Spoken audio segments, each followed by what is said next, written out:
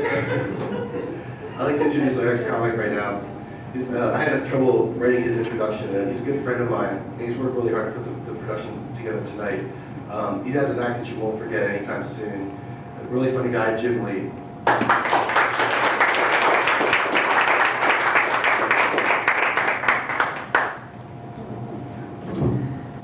Hopefully it's not forgetful. Thanks, Dave. I really appreciate letting us come here tonight. When Dave asked me to come out here, actually I thought he wanted me to just run the camera, since that's what most agents are known for. But I figured that would be just too stereotypical. But Dave, your dry cleaning was done about an hour ago. You can come get this later. Many of you may not know this, but photography is the #1 cause of agents having small eyes. That's because they're always doing this.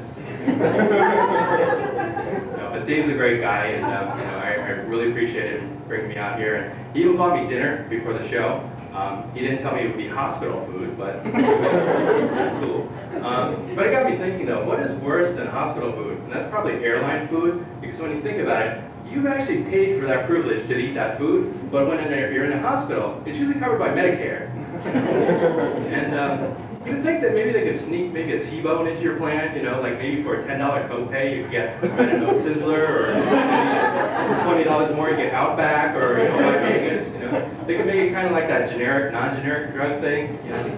And I've heard that hospital food is kind of bland, so I snuck a few condiments in for everybody, so you can just pass these around. Help yourself, I got more in the other pocket. And Dave was nice enough to get us all commemorative t-shirts for this event. But as you can see, I'm not wearing mine. Basically, the slit in the back kept showing my butt crack. So. It got me thinking, though, how come hospital gowns are either light blue or white, Personally, ma'am, I think you look great in a leopard print, but maybe that's just me. The last time I was in a hospital, I think, was for my addiction. Yeah, I was just drinking way too much coffee, man.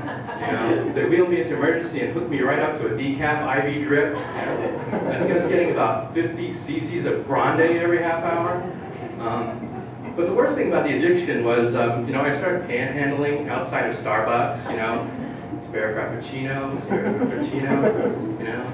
And it gets bad because, I was like shooting them half and half just for kicks. And you really hit rock bottom when you start freebasing coffee grounds. Really bad. It cost me my job too, because my employer said, "You were just doing way too much work." And it really sucked being unemployed because, basically that was my free supply of coffee every day, I had to go into my stash that was under my bed. I kept it in a little Folgers can.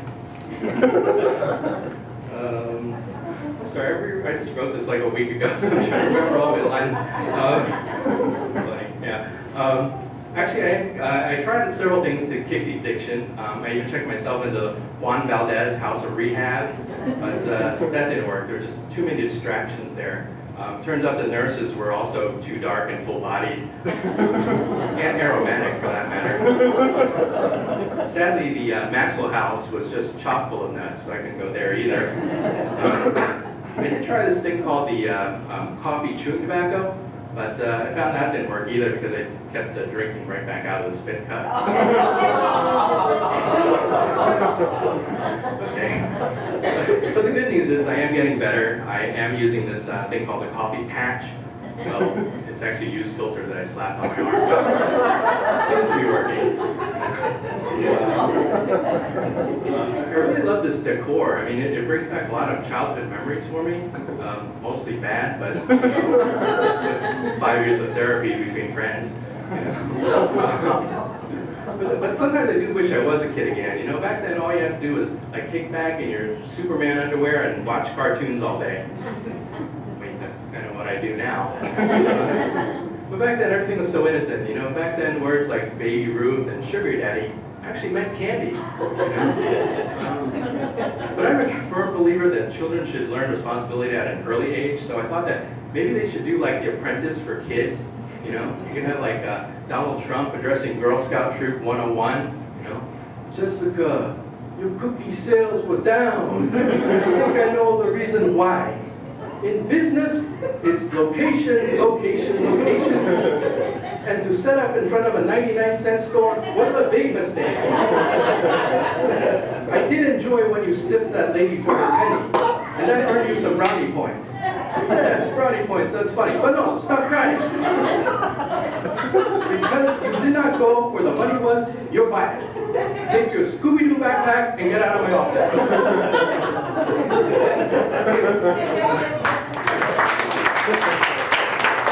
I'm more like Christopher Walken, but you know, I can't do the Donald yet. Speaking of jobs, though, I've had probably the two most hated jobs in all the free world. I have actually been a telemarketer and a customer service rep at a cable station. And just between us folks, you know, the reason why the service is so bad in cable TV is because, well, half the time we're watching TV. I mean, sometimes I'd even go into work on my days off just so I could watch more TV. You know? And I worked with this one guy who had no arms. I'm being really serious here. And one day, to get an angry subscriber on the phone, he just told him, "I have no arms." You know, it's like, how can you argue with a guy with no arms? You know, kind of like, you know, missing WrestleMania is kind of insignificant at that point. And I remember the one time I was in the lobby and James Doohan of Star Trek fame comes into our lobby and he says he wants to set up cable. And I was like, dude, you're Scotty. Do it yourself. Why did he have to come over there? You know, why didn't he just, you know, beam himself over? I just couldn't understand that. I also worked with this girl who wore black every single day. I swear to God, every single day. It made me wonder, when she opens up her closet, that must be like a total eclipse of the sun or something.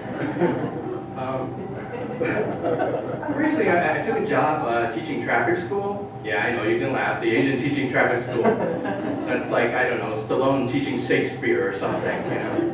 And my opening line to the class was, you know, I was coming here so often, they just figured they'd make me the teacher.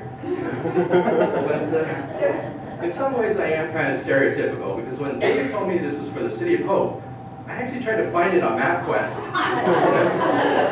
Who knew it was in Duarte? But as a lot of you know, traffic school is kind of boring, so to kind of spice things up, I would let one student leave early if they gave me a really good excuse for why they were there. So this one lady like raises her hand and she goes, "I'm here to meet a nice, handsome, single Chinese man." So I was like, "Mom, please, you're embarrassing me." But I love my mom, but sometimes, you know, speaking English to her is really frustrating because she took everything really literally. Like if you said, "Hold on, Mom," Mom would be like, hold on to what? You know? And recently I told her I was doing stand-up comedy, and she was like, "How is standing up funny? If they don't pay you, you sit down."